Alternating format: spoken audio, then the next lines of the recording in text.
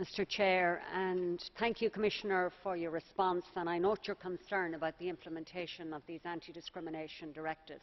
But what I would say to you is that there is a paradox in regard to anti-discrimination legislation at EU level, and it's this. I believe many Europeans are generally aware that we have anti-discrimination legislation, and indeed that we have equality in the area of employment.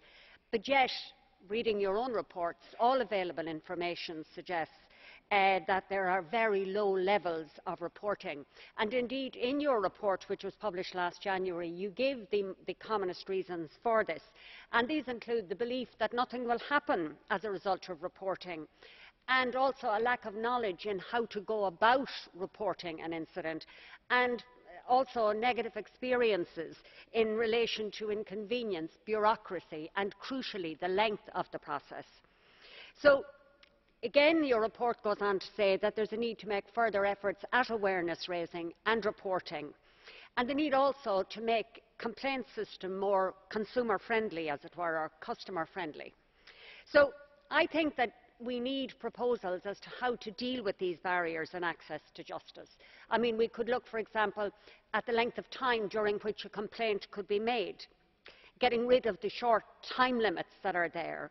We could look also at the cost of proceedings, and I think in all of that we need to link in with national actors on the ground. I think the issue of remedies, and one of our colleagues spoke there a few moments ago that some employers would prefer to pay the costs rather than comply with the legislation. I think that's a very important one, and practice seems in most member states that national authorities apply the lower scale of the sanctions available. So again, I know the Commission perhaps cannot intervene directly, but it's an important issue, and it's one that makes a difference, because if sanctions are not dissuasive, then they're meaningless. The whole issue of the shift in the burden of proof argument, where it's up to the respondent to prove there has been no discrimination, is that working satisfactorily, and do you feel that any further action is needed? And finally, in the context of the UN Convention on the Rights of Persons with Disabilities, we have ratified that, and of course that has certain implications for our legislation, particularly in the area of reasonable accommodation for disabled persons.